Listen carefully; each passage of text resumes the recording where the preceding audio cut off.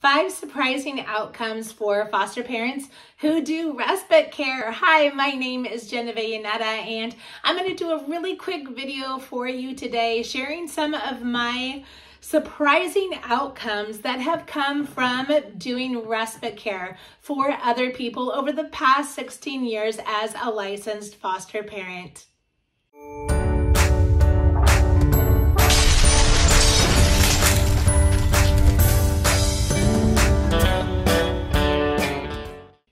Before I jump in, make sure to subscribe below if videos about foster care, adoption, or respite care interest you at all, and leave a comment and I will answer you back.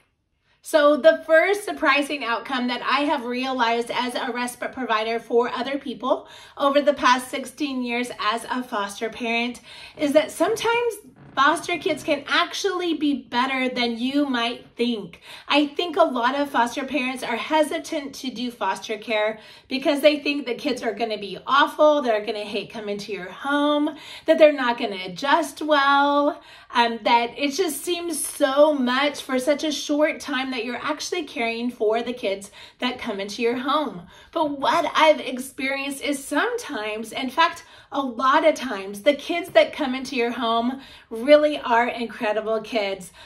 They often adapt way better than you might ever think that a foster child could when they come to your house. They get to enjoy fun things. You can make pizzas with them, watch movies. You don't have to be strict like maybe a foster parent or a biological family member is. They are coming to your house for a short weekend, maybe, perhaps, or maybe a week or two. So you get to be like the fun aunt or a fun grandparent and just enjoy the kids. And what I find that when we do that, kids are often way better and way more fun than you ever even imagined or thought they could be. The second surprising outcome for someone who does respite care is this, that just like sometimes kids are amazing and way better than you thought, there also are times where kids are not quite as good as you expected. So there are times where kids just don't adapt. I know for me, using respite as a foster parent, there was one time that we were getting ready to go camping. We had planned and prepared, and we had, I don't know, maybe an 8-month-old that was in our home at the time, and we really wanted to bond with our adopted and our biological kids. And so we thought, okay, let's just take a little bit of a break, take a weekend, and use respite. Well, our little guy, he screamed so loud and so long that the respite care called us and said, you need to come back from camping and get this kid because I am done. And this was a really experienced respite worker. And so what did? We picked him up and we brought him camping with us. But sometimes kids just are so bonded to you that they don't do super well in respite. And so you may have both extremes, kids that do really extremely well and connect with you right away, but also sometimes kids that struggle a little more when they are in respite. The third surprising outcome of doing foster care and respite is this, that sometimes kids that you do respite for, you may bond with them instantly. And I've done respite to where the kids have come sometimes for a couple days and the kids grab my neck, they insist that they don't want to go home, and they maybe even shed a tear or two. And often what happens is I hug them as well. And I often shed a tear or two because there can be a quick and instant bond with some of these kids. They may feel the love in your home, or they may just love sitting at your table and eating dinner. Maybe they are in daycare and the foster parent that they're at, they work all the time, or they're a single parent and they've never been in a setting which is like your house. And so sometimes a surprising thing about doing respite as a foster parent is that you bond almost immediately with some of the kids that come into your care. And the fifth surprising thing that may come as a result of doing foster care and doing respite is this, that sometimes adoption can come as a result of foster care. So one example, and I believe I've shared this already, is that we were doing foster care for a set of twins, and We were headed to China. It was quite a while later, maybe 8 months later. We had only had them maybe 2 weeks.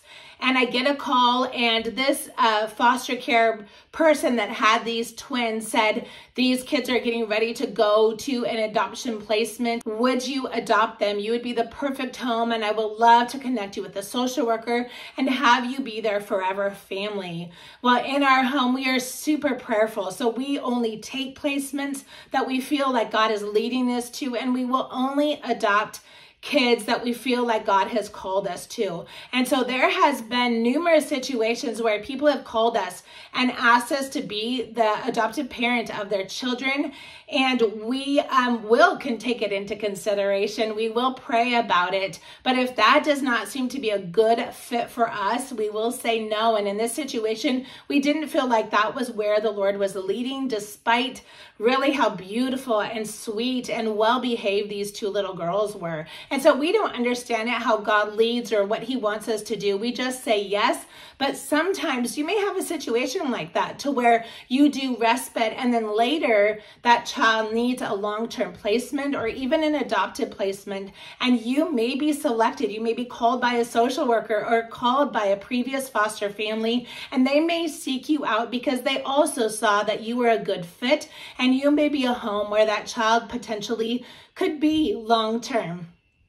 And lastly, just like an added bonus here, there are so many surprising outcomes from respite care. You may learn that you love it. You love scheduling respite and knowing when you're going to have a child, for how long you're going to have it. You may love getting to meet so many different kids in the system and social workers and other foster parents that you might get hooked.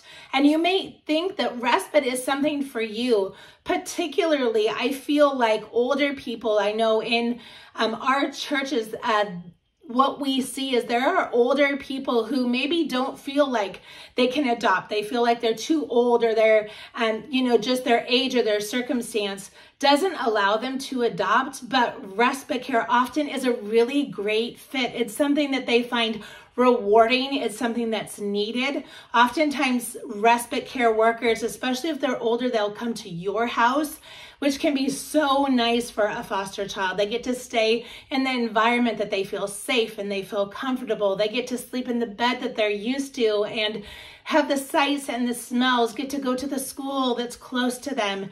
And it can be a really great fit for foster parents. So if you are considering becoming a respite worker, thanks for listening to these 5 surprising things about respite care, and make sure to go back and listen to the other videos that I put out about respite care. It is a really rewarding thing to do, and if the time in your life and your family is set up to do respite care, I just say go for it. It's a great opportunity, especially for newly licensed foster parents, to kind of put your feet into the water and test out what the system is like in these children and their scenarios, as well as for older people or for maybe single young people that don't feel like they're ready to commit to a longer placement.